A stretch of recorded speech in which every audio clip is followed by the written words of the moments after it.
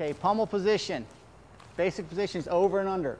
Your partner's over where you have an underhook. You're over where your partner has an underhook. A pummel position, where we practice pummeling, is we change positions. We'll dig to an underhook at the same time your partner digs to an underhook. We change positions. Dig to an underhook, same time partner digs, we change positions. This is called pummeling.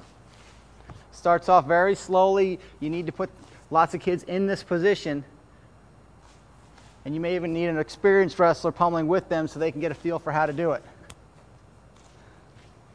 Okay, always digging and changing positions.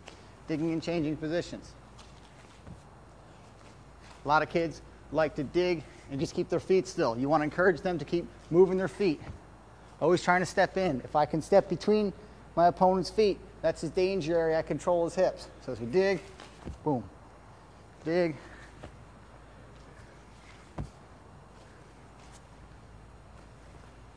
The goal of pummeling is to try and get 2 underhooks. So if I can out pummel my opponent, fight to here to 2 underhooks, I'll win.